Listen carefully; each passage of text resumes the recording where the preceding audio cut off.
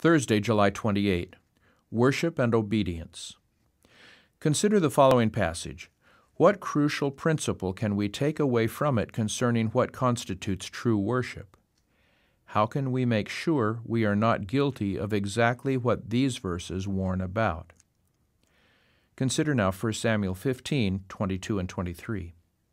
And Samuel said, Hath the Lord as great delight in burnt offerings and sacrifices as in obeying the voice of the Lord? Behold, to obey is better than sacrifice, and to hearken than the fat of rams.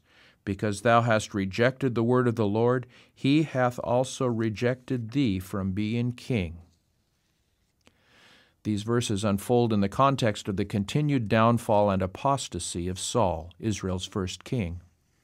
God planned to use Israel to bring judgment on a wicked nation, the Amalekites, that in mercy he had delayed for some 3 centuries. Despite explicit instructions about what to do, Saul had openly disobeyed. Samuel's answer to Saul in verses 22 and 23 helps us better understand what real worship should be about. Number 1, God would rather have our hearts than our offerings. Number 2, obedience is more pleasing to him than our sacrifices. Number 3, stubbornness, insisting on our own way, is idolatry, because we have made a god of ourselves, our desires, and our opinions.